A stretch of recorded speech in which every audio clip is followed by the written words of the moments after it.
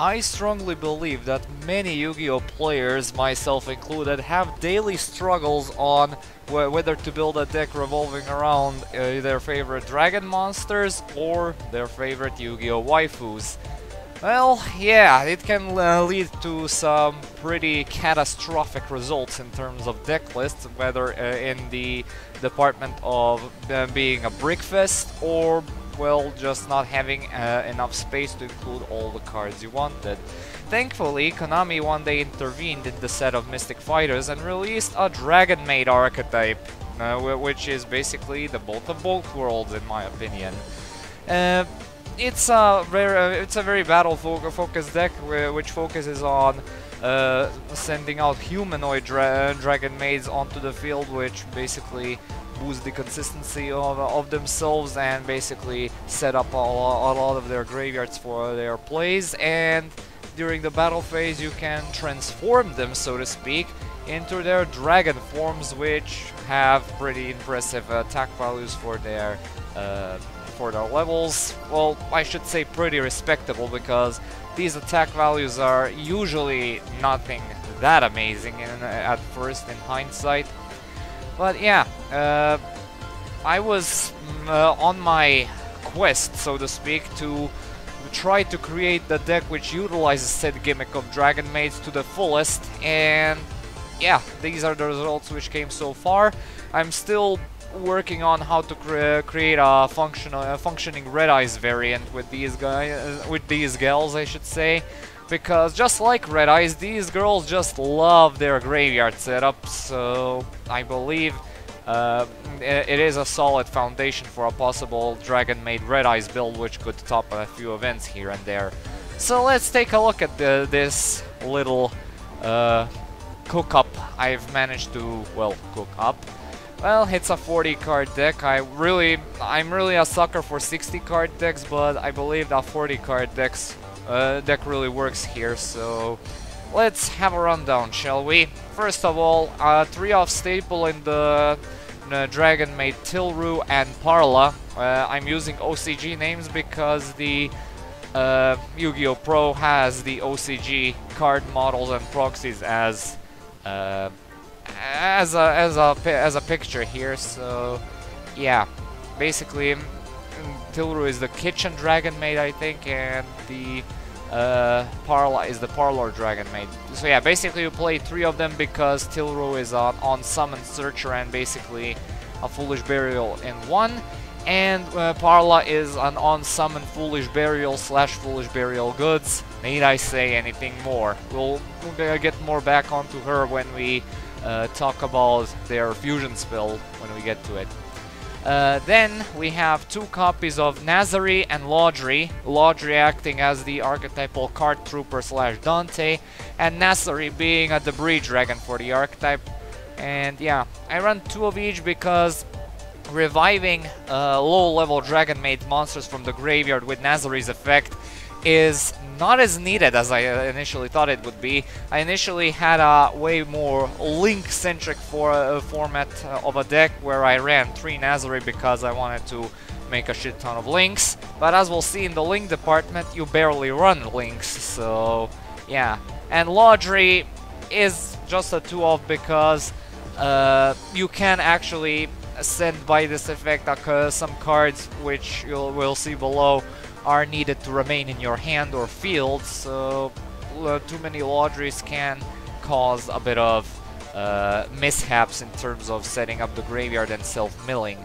For the dragon forms I run 2 of each, well, 2 of each dragon, 2 for the Tilru, 2 for Parla, 2 for Nazari, and 2 for Laudry. And yeah, as in terms of their effects goes, I most usually only use Erde's effect, which is basically a special summon condition. You discard her in order to special summon a Dragon Maid from your hand. I think it works on any Dragon Maid, I need to check. But yeah, Flame's effect is useful when we get if you're aiming to go for game with their fusion monster. Luft is a perfectly fine prototype effect veiler. And the Laudry's dragon form is really nothing that impressive. It's basically an archetypal Death Feral Imp. I never thought I'd say those words. But yeah, and that's basically all the monsters. No, nothing within the third-party scope of support for these. Now let's go on to their spell and traps. I run 2 Dragonmaid's Welcome because it can be a bit too cloggy on the field, and it's basically much more used as its target for Laundry to dump it into the graveyard, or Parla even, to dump it to the graveyard in order to achieve its second effect, which is that your Dragonmaids cannot be targeted by card effects this turn, which is a really lovely card. Their fusion card, Clothes Changing, I actually was running at 3 earlier on, but due to how searchable and recyclable it is, and as you can see I run the fusion monster at 3, but we'll get to that, it's basically not needed at 3 because getting into it is super easy, despite not being treated as a poly card or a fusion card. So yeah, I run 2 of those as well, and I also run 1 Dragonmaid Send Off because, yeah, I run it mostly for style points, but it did come in handy quite a few times when my initial setup didn't work, when the opponent actually managed to get rid of my board, and it actually works as a decent backup option if you want to basically exchange a low-level Dragonmaid that probably isn't going to make it into the battle phase, and then return it to the hand and then summon another better monster and trigger its summon effect for summoning a low-level Dragonmaid. And then of course I run 3 Hospitality because it's an archetypal monster reborn and a Foolish Burial. What else can I say? And in terms of spells, that is it for the Dragonmaid lineup of cards. Alright, now let's go get this out of the way. Since the Dragonmaids rely that much on attacking and basically destroying shit, I was surprised that the Yu-Gi-Oh! Community didn't think of this. Ladies and gentlemen, this is the field spell Ancient Forest, which was used in 5Ds by Ruka. And basically it's a field spell that when activated it switches all monsters to attack mode, which is pointless since we live in the Link era. But its other effect is that it automatically destroys every monster that battled at the end of the battle phase. What does this mean? Let me explain it to you, well, to all of you who didn't twig it already. Dragonmaids at the start of the battle phase, like I already said, transform into their dragon forms and then they do battle. And right after the battle phase ends, you can chain it to the Ancient Forest and then resummon their human forms. That way you're dodging the destruction effect of Ancient Forest and you get to re-trigger their summon effects, which is all the more lovely. And more utility when we get to the fusion monster, but we'll get there when we get there. So yeah, this is the kind of build I was aiming for when I had in mind the gimmick of the Dragonmaids. I still lack the proper protection for the field spell, and I am not really bright on the ideas of how to protect this field spell in this deck. I had Malefic Stardust Dragon in mind, and I really wanted to put him in, but then I realized that Malefic Stardust Dragon basically locks out all other monsters from attacking, which is... why even? And then I had Field Barrier, but if the opponent happens to banish the field spell with stuff like Cosmic Cyclone, my own Field Barrier prevents me from activating another one. So yeah, Dragonmaids tend to basically destroy the opponent before the opponent gets away to get rid of the field spell. So basically, it's a lockdown for the opponent not being able to attack while the field spell is in play. Because if they do attack and they do some damage, they lose all their monsters. Of course, if the monster hasn't got the immunities of cannot being destroyed by card effects. And yeah, another great thing about Ancient Forest is that it does not target, so great. awesome. The destruction effect is automatic, so yeah. And because you run 3 Ancient Forest, and because it's damn near essential, you run a copy of Terraforming because it's limited because of those accursed Mystic Mind players, and a quick peek into the trap quick peek into the trap lineup, sorry, I meant to say. You also run 1 Metaverse, which can directly activate it from the deck because, well, it's a really decent disruption. If you happen to lose your copy, you activate this and get another copy out. And then, you know, for the rest of the Spell and Trap lineup, we have 3 trade-in for some more consistency and draw power. You're running 4 level 8s, so it should be no problem. 2 Solidarities to make them hit super hard, and a copy of Monster Reborn, just in case. And in terms of trap cards, I already covered Metaverse, and you basically run 3 copies of Dragonmaid Relaxation. So, yeah. Dragonmaid Relaxation is such a great card. You basically get to bounce back your own Dragonmaids in order to search others out. You also get to bounce back the opponent's back row if you feel like it. So, it's overall a great array of effects.